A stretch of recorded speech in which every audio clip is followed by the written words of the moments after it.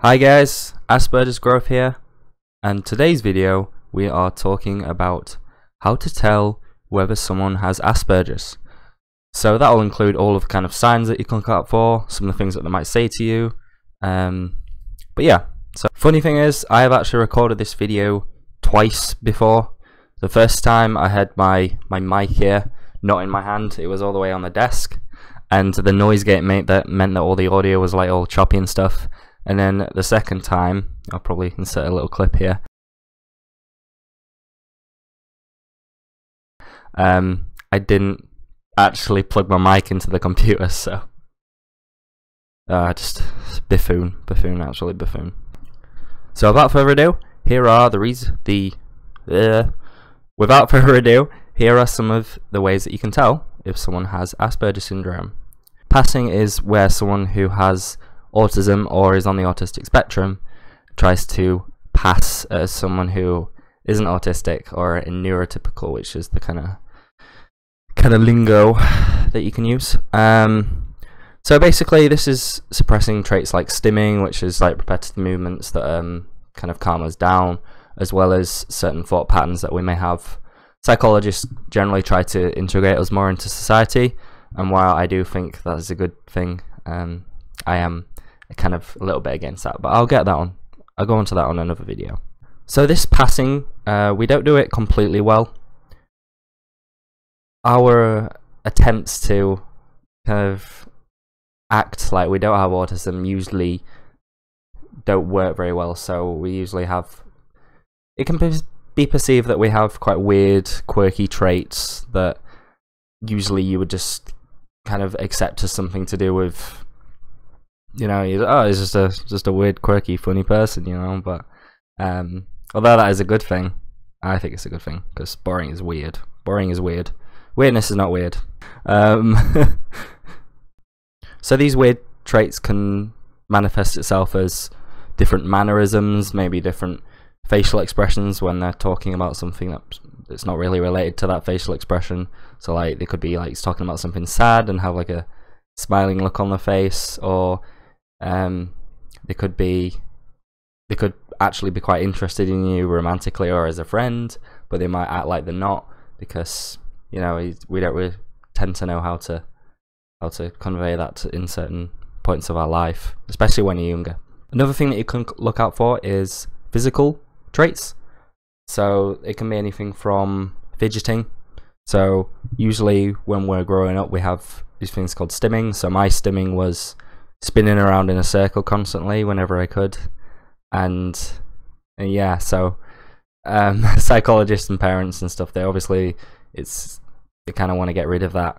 I don't agree with that, because I think it's quite helpful, but we usually tend to take on things like fidgeting, like stuff that is stimming but maybe not as powerful, but is more socially acceptable, like just do this really gross thing where I rub my fingers together and like get all the dead skin off. It's a bit gross, but yeah, anything like that, anything like tapping your feet, spinning, having to spin something in your arms. I know there's like these fidget spinners now, which are actually made for people with learning disabilities and attention disorders and stuff. So that's kind of one of the things that you could look out for. Another thing is looking at their social tendencies. So if they regularly attend social events, or not regularly attend them, but when they attend social events, they might leave maybe halfway through when everyone's like getting together and stuff.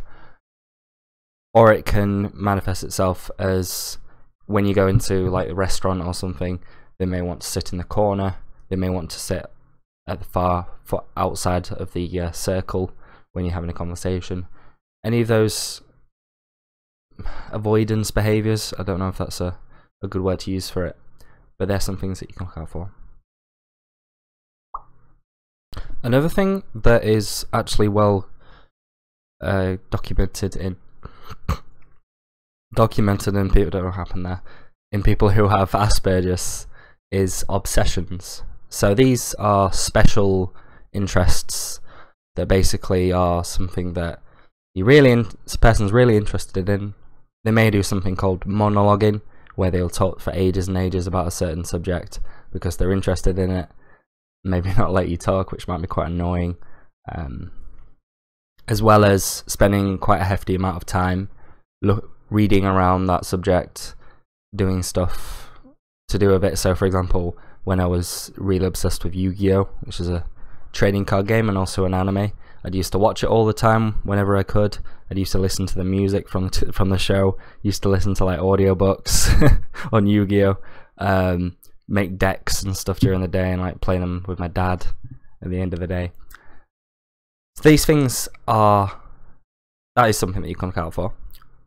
It's usually like said as something that's not good, but I kind of view them as more of like a passion. So for example, my passions now are, you know, university, taekwondo, exercise, stuff like that, and especially YouTube videos.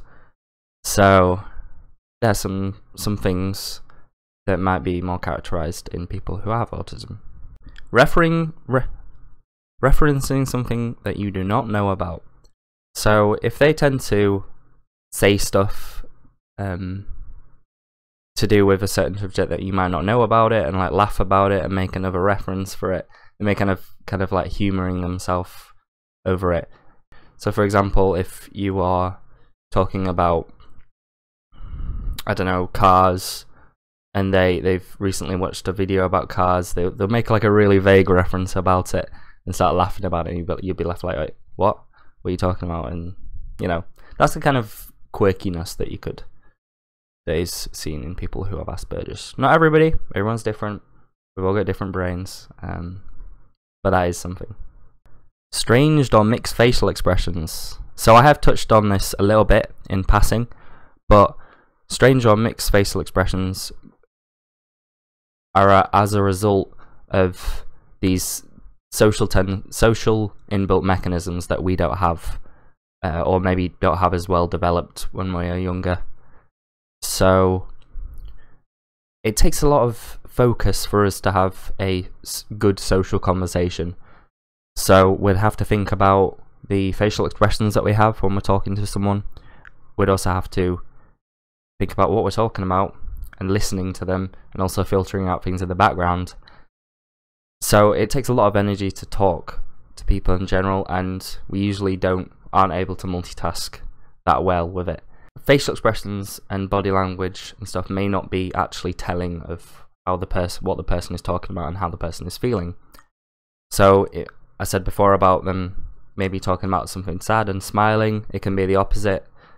They could be talking about something that's really happy, and they could just have a blank face, or they may have a monotonous facial expression just in general.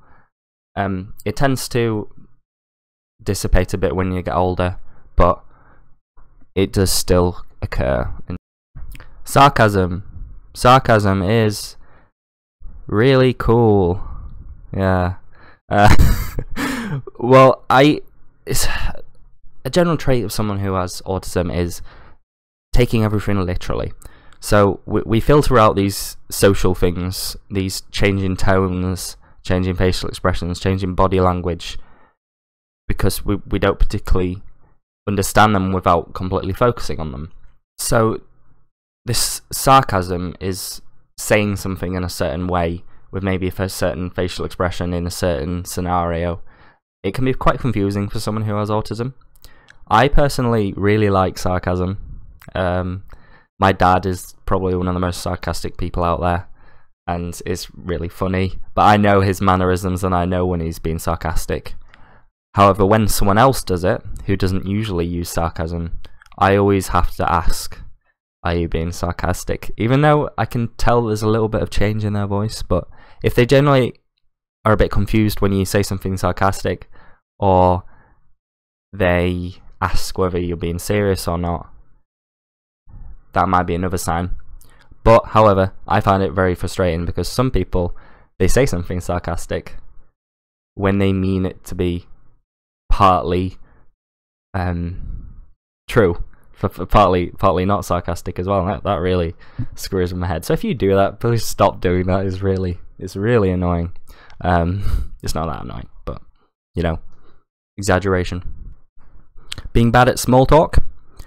People with autism may not like small talk. I think it's really boring. I can do it. I generally don't like to ask. I don't like to do small talk because if I'm not interested in the answer to something, I find it very boring. I don't want to ask the question. But if you want to get to know people in this society, you need to ask them kind of things. So you go up to someone, oh, hi, how are you doing? I'm good, thank you. What course at uni do you do? At what year are you in? That kind of stuff. Where you live in? They may not be very comfortable with doing something like that, or may just find it quite boring. Another thing is not understanding social concepts. So these can be things like dating, friendships, family, the kind of set things in society that we have and we abide by. So like, oh, you love your family all the time. I'm not saying that I don't love my family, because I really do. I think they're great. But I generally, when I was younger, I generally struggled to find the line between relationships and friendships with people. So that would result in me friend zoning a lot of people, and also the opposite happening when I think, you know, this person is interested in me, but they're not. I know people in general have difficulty with that, but I think it's something that maybe autistic people may struggle with more.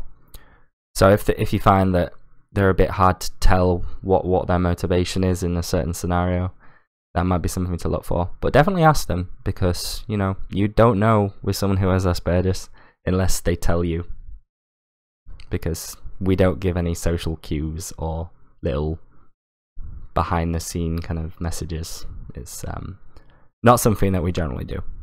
Intelligence, or excelling at a one singular or two or three subjects in particular. Now this can be due to interest, but there is studies that have been put out showing that people with Asperger's have a higher level of intelligence than the regular person.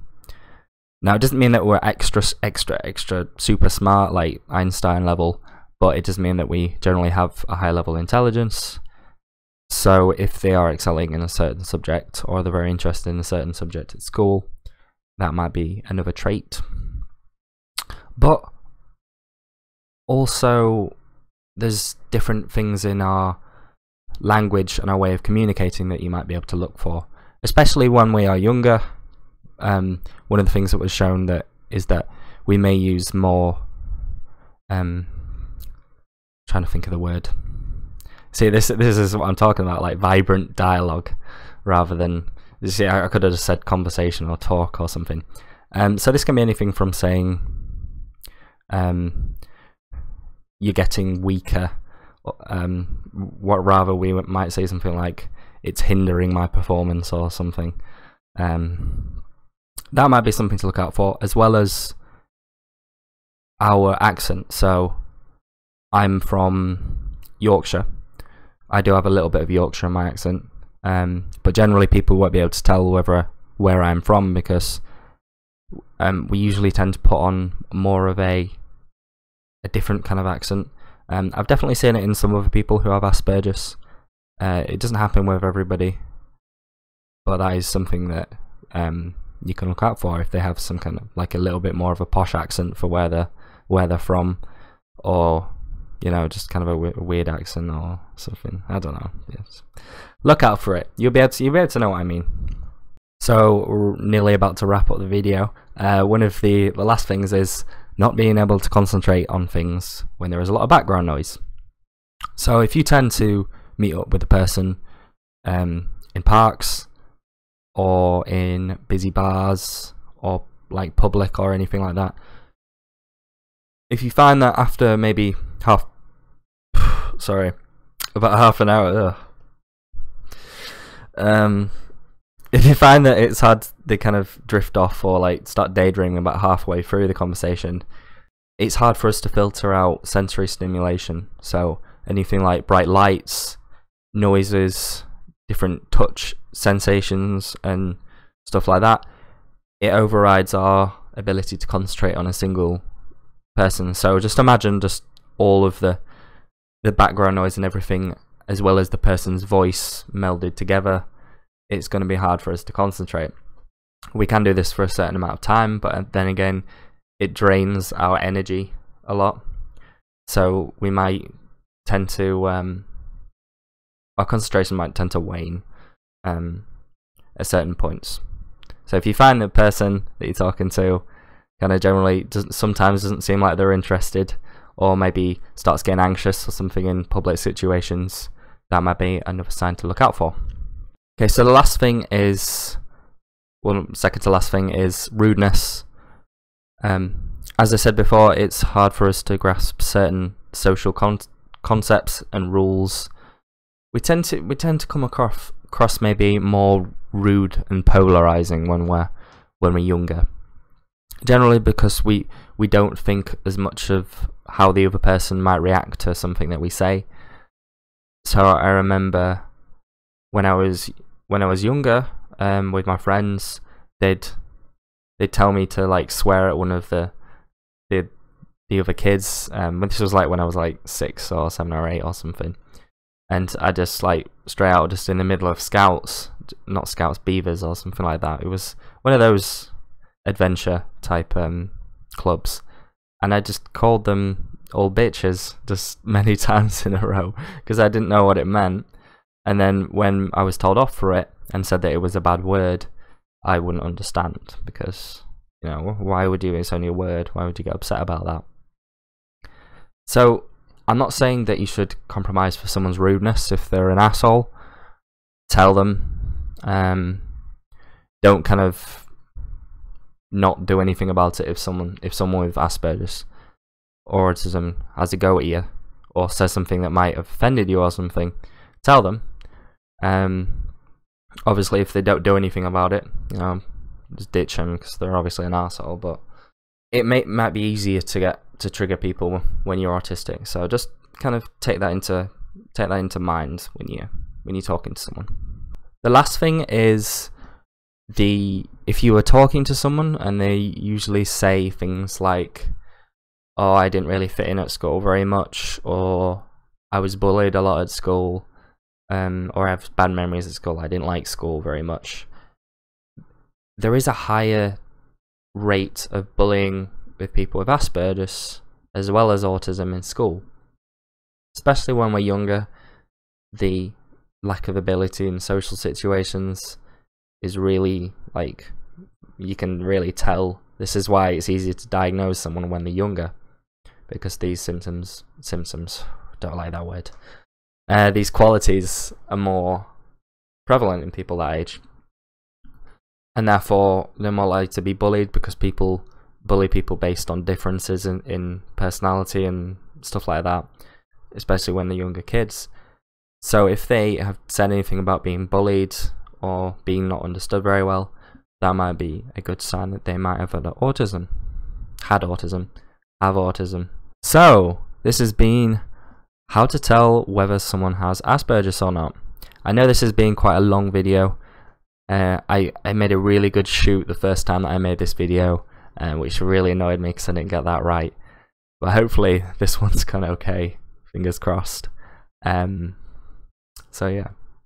So if you like the video, make sure to click like to let me know that you like it, or click dislike if you didn't like it. But I'd rather you post a comment, give me some constructive criticism about how I could better improve the video for next time.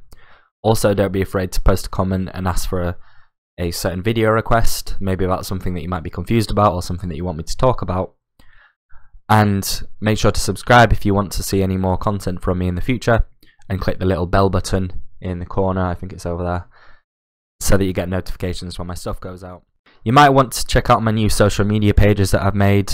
It's at Asperger's Growth for Google+, Facebook and Twitter. And if you want to look into my daily life, maybe something that isn't to do with my YouTube channel, make sure to check out my Instagram account, Thomas Henley TKD. That's ThomasHenley